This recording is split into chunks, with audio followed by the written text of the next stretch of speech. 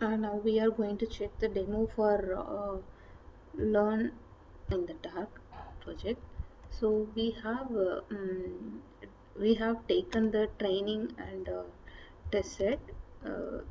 There are many training data available, but we have selected only few considering the RAM and the other resources.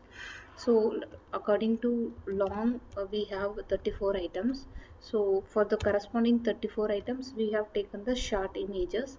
So this is the data set given, and we have used the pre-trained model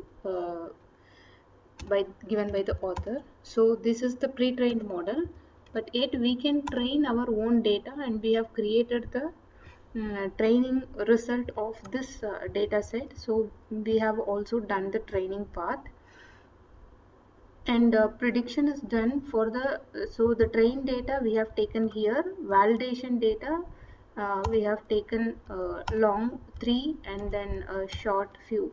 So here the validation data set is used for the prediction. So I have designed a UI. So I run the project.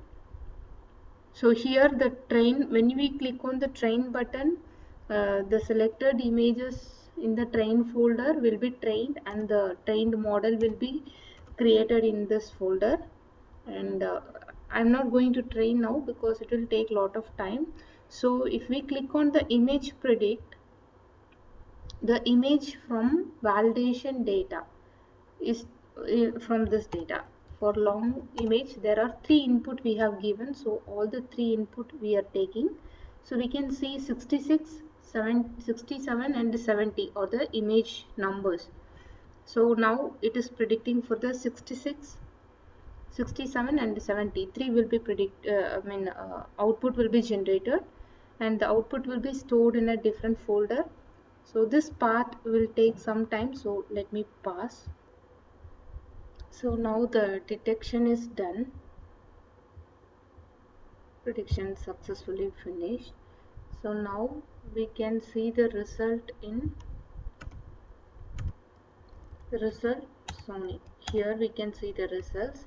So there are 66, 67 and 70 or the 3 image files we are taken for output. So here these are all the output files,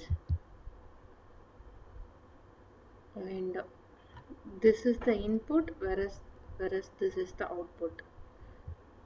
So these are all the output files, and for 67 this is the input and this is the output. Similarly for 70 this is the output file. Thank you.